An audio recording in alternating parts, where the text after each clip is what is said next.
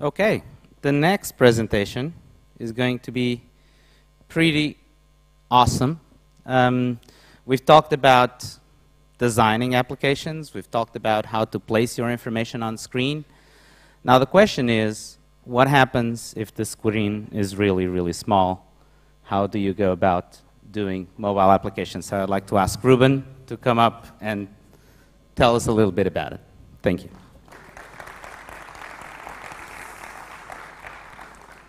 Good morning, everyone. My name is Ruben Gonçalves, and as most people in OutSystems know, I like to live on the edge. So that's why I work in the expert services in the OutSystems. In this session, we are going to talk about mobility. And I would like to ask you to think what mobility is.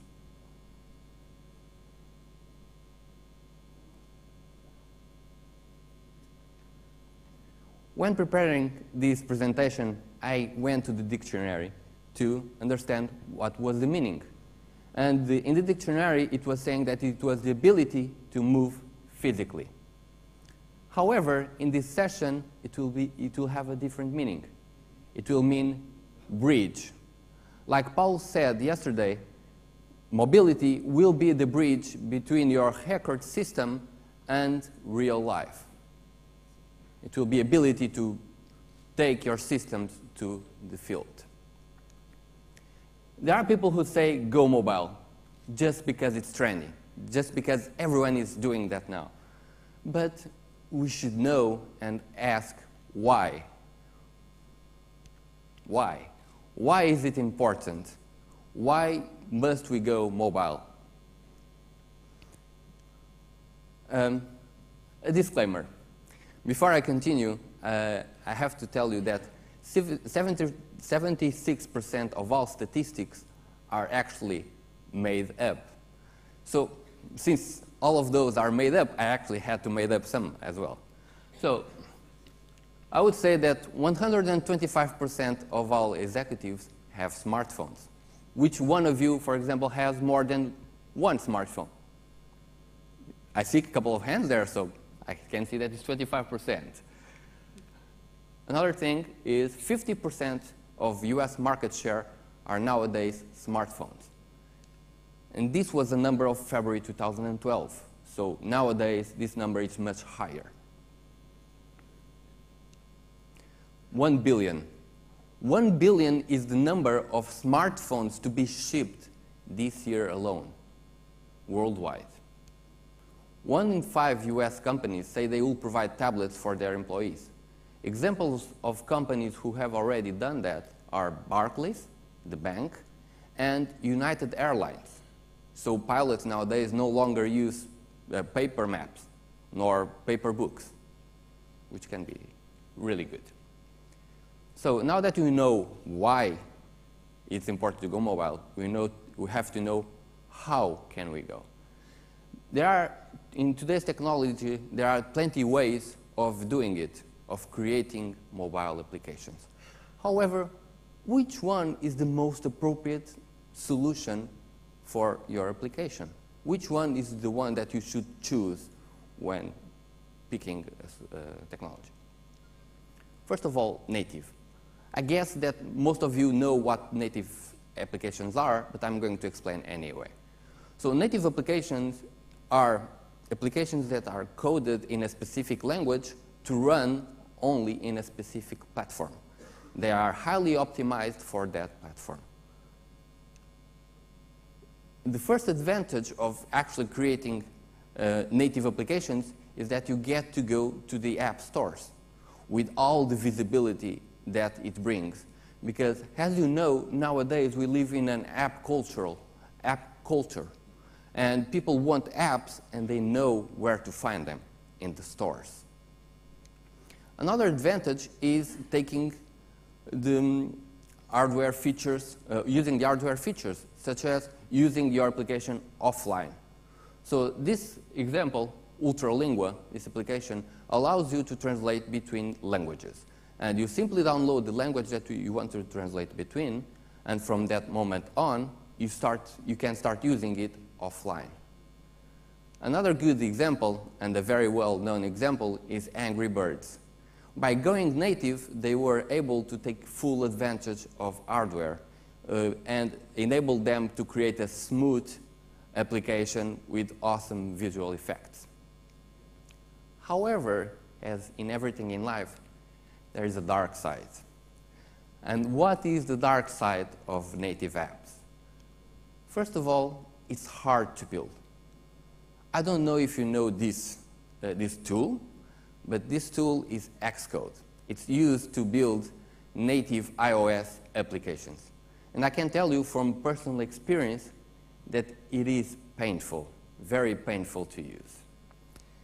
Another disadvantage of native apps is that you have to go through the approval process, which sometimes can take weeks to months, and sometimes it's not clear why they are approved or rejected. Another disadvantage is you rely on the users to actually update your application. So if the user chooses or ignores the updates, your application just runs outdated in their phones. And this one is the worst part. Each time you want to deploy to a new platform, you'll have to build from scratch a native app. There are other ways to create apps. And another way to do is by creating hybrid apps. Hybrid apps are apps that run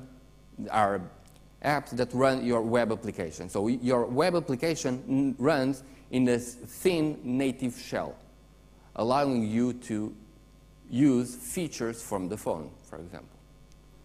The first advantage is, of course, you can use better tools to create your applications. Then you can use platforms like PhoneGap Build to create multiple applications for different platforms simultaneously in the cloud. You can still use the hardware features as the camera, or the software features as the phone book, just like in native. And you no longer rely on the user for updates. Since it's a web app, from the moment that you publish a new version, the next user access will start using that new version. And above all, you still get to go to the app stores with all the visibility that it brings. However, like before, there's a dark side. And what's the dark side of hybrid apps? First of all, you still have to go through the approval process. You still have to wait for it to get published. And like I told you before, it can take time. Another thing is, even if it's easier to create for multiple platforms with platforms like PhoneGap Build, you still have to test your application in each device that you want the users to, or that you think that the users will use. Finally, we can go web. We can create web applications. And as you know, web applications will be accessed by the browsers in the phones of the users. So they run on the server, and you are going to see the advantages now. First of all, like before, you can use better tools to create them. Second, you no longer rely on any approval process. You get your app ready, and from that moment on, you can just publish it and start marketing it. You don't rely on the users for updating. And as you all know, browsers nowadays are more and more advanced in mobile phones. And they, unlike the operating systems, they follow standards. So it's easier to deploy for all of the devices. However, there's a less brighter side in web applications. And the first thing, and this one is probably the most important, is you don't get to go to the App Store. And as I told you before, this can be a problem. However, I'm going to show you a little bit later, there are ways to work around this. Another thing, you can use a couple of features of the phone, but most of the features you can't use. You can't use the microphone. You can't use all of the sensors that the device has. So keep in mind, Depending on what you are trying to achieve, you should choose the technology accordingly. Independently on the technology, however, you have to do a couple of things in order to make it great. And this, by making it great, it will be what it will make your application a success. First thing, you should minimize input. As you know, inputting a lot of data in smartphones is hard and time-consuming. This will lead to users' frustration and at some point just giving up using your application. And since examples are better than actually just being here talking to you, I'm going to show you an example. Give me just a moment. Right.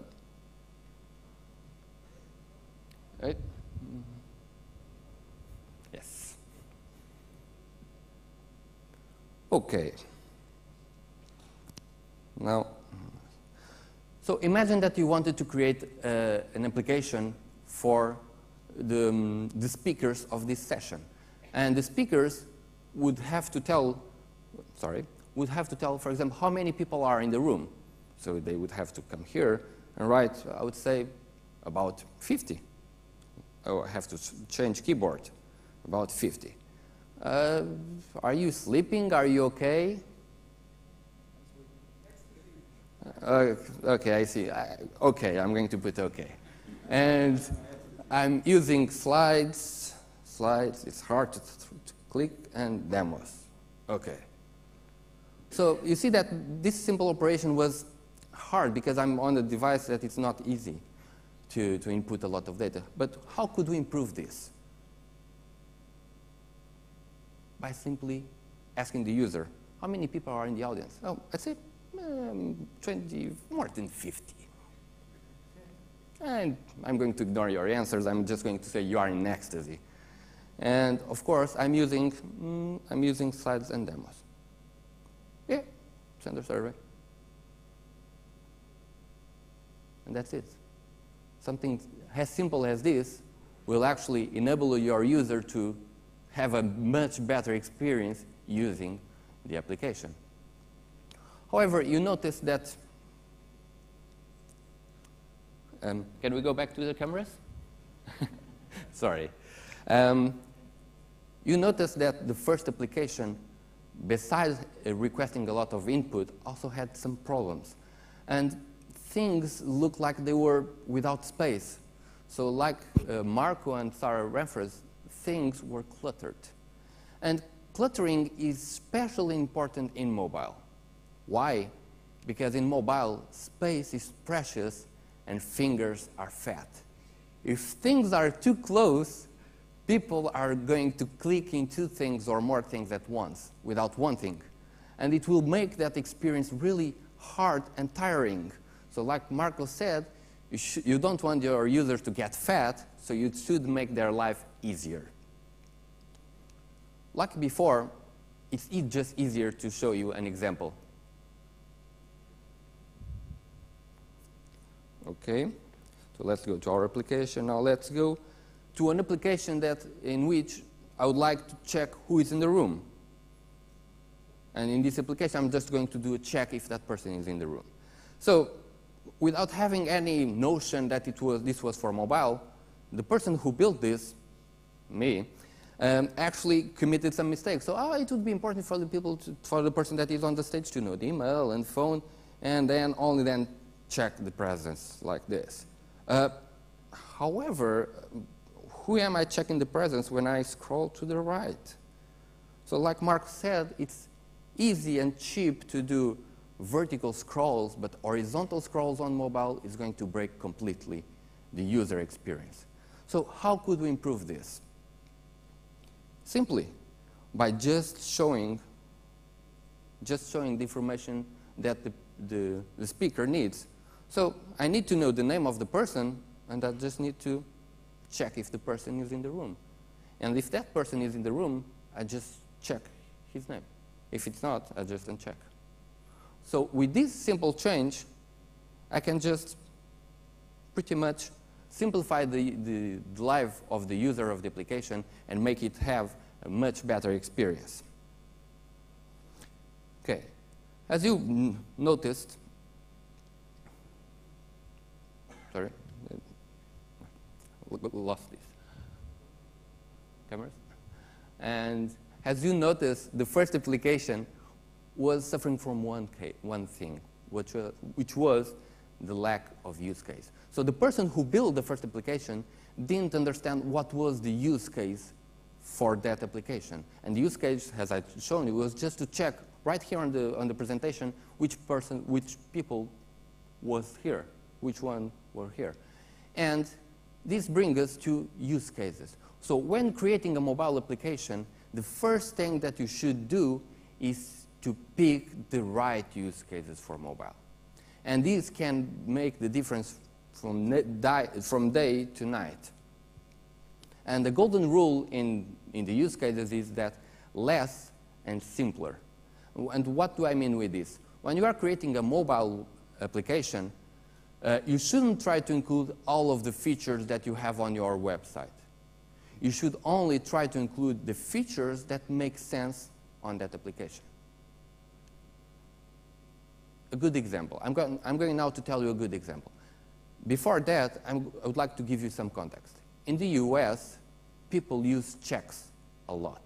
I'm not sure if there's any person here from the US that can confirm that. Yeah, there are, so you can just ask them. They use checks for everything and for nothing. So you have checks at every moment. So when Chase Bank, a couple of years ago, were to create a mobile application, they started to think what were the use cases that they could implement. And they actually came up with a very interesting use case. The ability to deposit your check with your application. So you receive a check, you simply grab your mobile application, you take it a photo, and the check gets deposited. You don't need to go to the bank, nor anything. This small feature actually made this application a huge success. A couple of years forward, nowadays, every bank in the United States has this feature because it became a must. However, you might start saying like, oh, but we don't have time to build a mobile application, a mobile-specific application. It's too costly. Yes, it's true. And you have another approach. You have responsive web design. Can you tell me, raise your hand, if you know what responsive web design is? Okay, I see some hands. I would say about 25% only.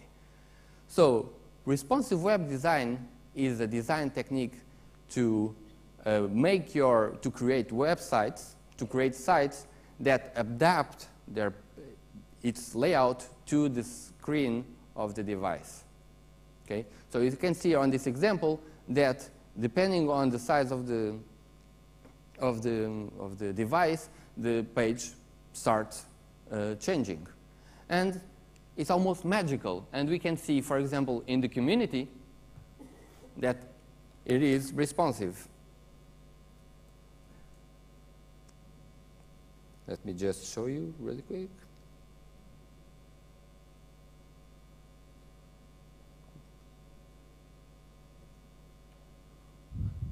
Can you, sorry?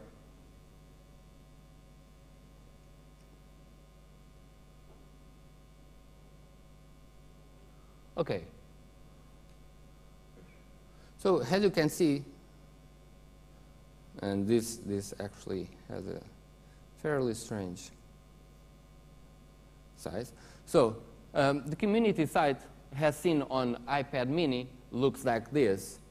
While if we go to an iPhone 5, for example, we'll be looking like this. So things that were side by side became suddenly stacked up. And this is great for using in content websites. For example, in a website of a newspaper. This is great because all of your content adapts to the size of the screen. However, like Paul said yesterday, it's not perfect, and you should only apply it when it makes sense. One of the problems is that even one of the creators of this concept, so Ethan Marktoth, he said that responsive web design isn't intended to replace mobile web applications. And why is that? First of all, performance. So responsive web design solves half of the problem. So it solves the problem of the size. However, with the mobile devices is not just a small screen. It's a behavior. You are on the walk. You are not connected to a landline. You are on 3G or on 4G, but you are on the walk, so your signal might not be that good. And this makes that if you just use a responsive web design in its simplest form, you are just going to end up with a page that takes 15 seconds to load because it's too big. It has too many things. While on a mobile optimized page, it is much faster because you are just showing the right use cases, the use cases that matter to the user when it's using through the mobile phone. So that brings us to designing pages or designing applications for mobile. One of the things that we should try to avoid at all costs when creating pages or when creating applications to mobile devices is that we shouldn't mimic native apps at all costs. Users will understand that the application, although it looks like a native app, doesn't behave like a native app. It's not going to be as, for example, responsive. It might have glitches or something like that, or glitches caused by the network. And that will make the user feel that your application is either buggy or just badly created and will drop its usage. Another thing is you shouldn't try to look as a native app, but you shouldn't try to make it look like a web page. Although it's HTML, there are better ways to do it, as I just shown you before. Another thing, after creating your application, you should try to use it as much as possible. Test, test, test. And test like a real user. So you just use your fingers as if you are just pointing out stuff without wanting to do anything. So just swipe where you shouldn't swipe. Click where you shouldn't click. Click twice. Click with 3 fingers. Just try every option possible. A good example of this is Forecast.io. These guys did an amazing job with their web application. First of all, when you try to use their application, when you access to their application through the browser of the mobile phone, the first thing that they tell you is that you have to install the application. Well, it's a web application, you don't have to install, right? But the users know that applications to run, they need to be installed. Okay, so I need to install. And this one, oh, I just need to click on that button to install. And that little button is just going to add that web page to the home screen. And the users will now recognize that your web application is just like another application. Like I told you before, they didn't try to mimic neither a native app nor a website. So the users, when actually are using it, they just feel they are using an application, an awesome application that is fast, and that's it. So final thoughts. Mobile is here to stay and grow. More and more people are going to use their mobile devices in their daily life, in their work tasks. And mobile is a behavior. It's not only having a small screen. It's a completely behavior. You are on the move. So we should always have that in consideration. It can dramatically increase productivity. So imagine that in Paulo's yesterday example, if the nurses had an application that would help them just clicking and checking, okay, this patient had already took his medicine. It would be much faster for them, for the nurses, to pass the information and much faster on their daily life. So remember, minimize input, avoid cluttering, and choose the right use cases for your mobile application. Use responsive web design only when it makes sense. It's great, and you should use it, but only when it makes sense. Whenever possible, of course, create specific mobile pages, because that will improve the user experience. Go mobile. It's a must nowadays, and you know why, and you know now how. Thankfully, I am for your presence here. Thank you, Ruben.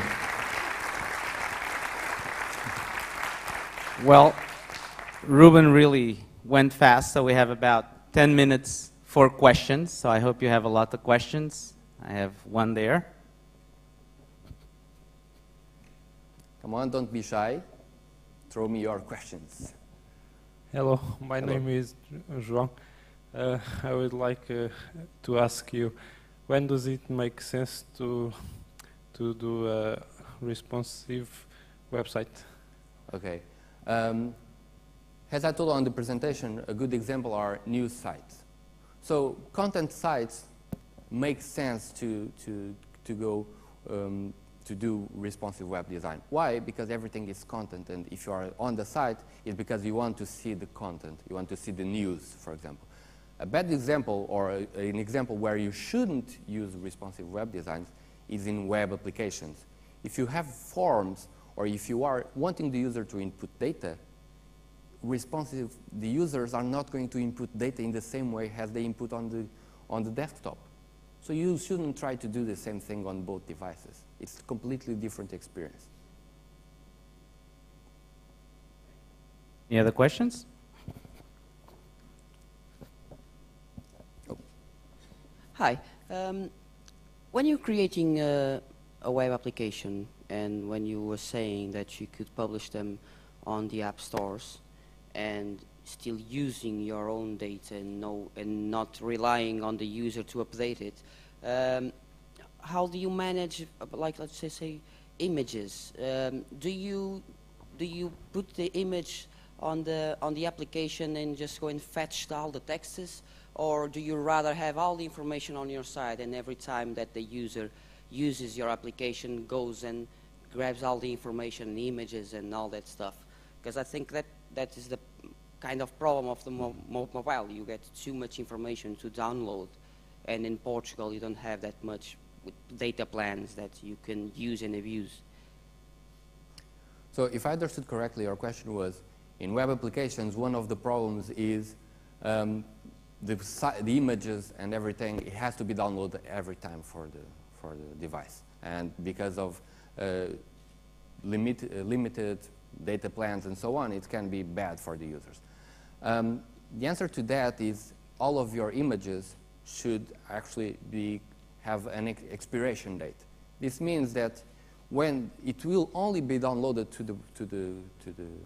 the browser of the mobile device one time. From that moment on, while it will be cached on the device. As I told before, mobile devices and browsers on mobile devices are more and more advanced and following standards and so on. So they have the ability to actually not request a given content if they already require content image in this case. There was another question here. Yes. In our region, in the Middle East, that's where we're operating. A lot of issue concerning mobile applications is the localization of the application. Now native applications seem to provide great support to build, for example, Arabic applications that handle the display from right to left. Now you're promoting the hybrid and the hybrid approach, for example, or tools like OutSystems. The problem is that catering for issues like mirroring and having the UI appear properly right to left, is that part of the use cases that we can expect from OutSystems, or is something that we still have to tailor, we have to tinker around with CSS and the rest of the web design tools? Well, you are asking things about the platform. I think that I'm not completely the right person to answer that. However, I think that the platform does help you with creating application. That part of the mirror, for example, of the text being aligned to the left, I think it will still have to be done by CSS. The good part is that since you are doing in a web application, it will be probably easier to do it that way than actually doing it on a native application. Because on a native application, you would have to do it every time that you would build or that you would deploy an application to a different device, a different platform. Thank you. Any other questions? Oh, up there, the right side.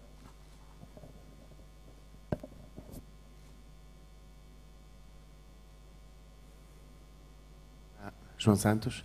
Just one quick question. Do you think tablets, 7 inches tablets or 10 inches tablets, should be also treated as mobile and have a specific interfaces, or we can use the web normal interfaces? Well, I think that the thing that we should have in mind at all time is how it's going to be used. So the tablet most probably is not going to be used on the desk. So it has the same problems as a smartphone. So if you have to input a lot of data, it will still be hard. It will be easier than on a smartphone. It will still be hard. Okay. So in that case, I think that you should, if that's going to be a widely usage, the tablets, I think that you should have a specific page or a specific application for that, so that the users can take most of your application that way. And fingers are fat, right? And fingers are fat, exactly. Okay, any other questions? No? Well then, we're going to have a 30-minute break. Please go out, talk to our sponsors, mingle, network, and we'll see you all back here in half an hour to continue with the great abstract. Thank you so much.